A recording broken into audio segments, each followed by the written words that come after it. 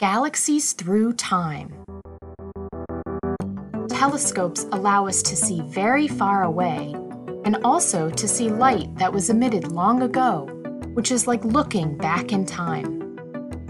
By viewing the universe at different distances and eras, we have evidence that galaxies change over time. They grow, collide, and merge with each other and form new stars.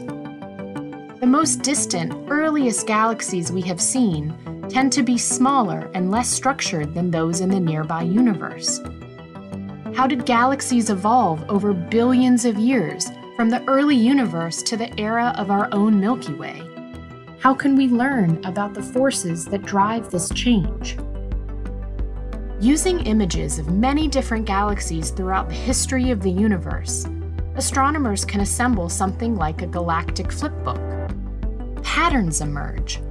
Some eras were big for mergers and new star formations, while during others, astronomers see trends for growth into larger galaxies with supermassive black holes at their centers. Together, these images provide an outline of the average galaxy's story. However, the opening chapters are still blank. This is because the universe is expanding, and as space itself stretches, so does the wavelength of the light from the first galaxies, putting them beyond the detection of our most powerful telescopes. The story of the universe and its galaxies is like other stories. If you miss the beginning, you lose a lot of understanding. Seeing the light of the first galaxies provides a more complete picture of galaxy evolution.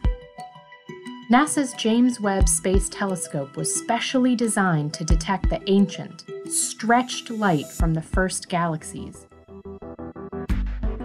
Webb will fill in the blank pages in the Flipbook of galactic history and examine the middle eras in new detail, providing essential insight into some of our biggest questions. How does the universe work? And how did we get here?